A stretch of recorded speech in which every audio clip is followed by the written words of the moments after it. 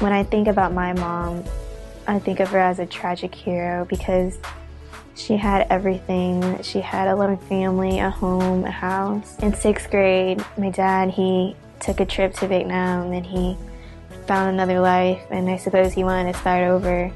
And so he got married to another woman, but he left my mom heartbroken. She had a stroke because she had so much stress and adversities that her body couldn't take it. And so the left side of her body's paralyzed, and so she couldn't work anymore. My mom sacrificed so much.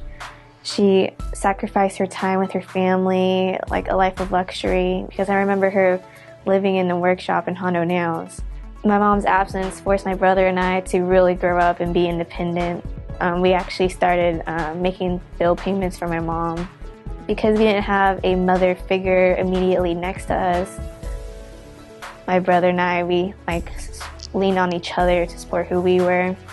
Even with my mom missing, I continued my studies because I believe that education would get me somewhere, to get me a life that could get me away from a life like my mom's.